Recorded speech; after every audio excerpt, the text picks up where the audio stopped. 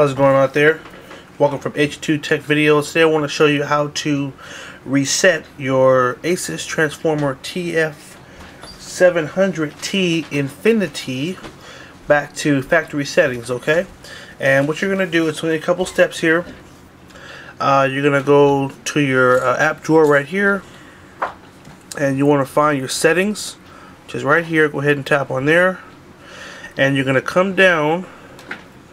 You'll be up here. You're going to come down to backup and reset, which is right here. Let me kind of zoom in a little bit for you there. Kind of see it. So it's right here, backup and reset. And now you're going to tap where it says factory data reset. Go ahead and tap on that. And then you're going to go ahead and hit reset tablet. And then it's going to ask you erase all personal information and downloaded apps. You can't reverse it. Press everything, erase everything. And what it's going to do now is it's actually going to power off. And it's going to take a second. And it's going to turn it off. Turn it back on again. It's going to erase all of your settings. And then it's going to reinstall all the drivers and all the software that comes on it when you first get it. And basically it'll be back to brand new. So I'm going to keep the camera on here for a second, just so you can kind of watch the process and see how it does.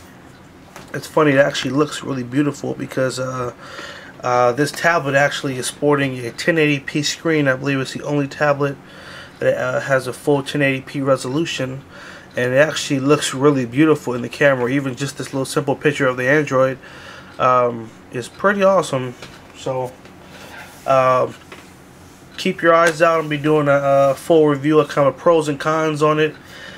Give you my feedback on there, and do a couple of videos on it. So you know, gotta stay up to date with all the new stuff. So that's how we roll over here at H2TechVideos.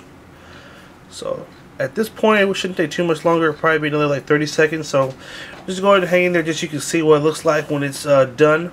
You'll see it power back up, so you'll see your logo there, and then from there you should see the things that you normally see when you first take it out of the box. So more fancy graphics here, and a little more loading. We should be close.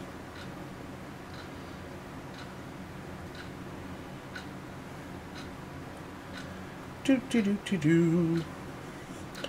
a little information on the tablet. Obviously, if you're watching this, you probably already have one. But $4.99. This is the 32 gig, I believe. I think it only comes in 32 and 64. It does have it's a pretty awesome screen there.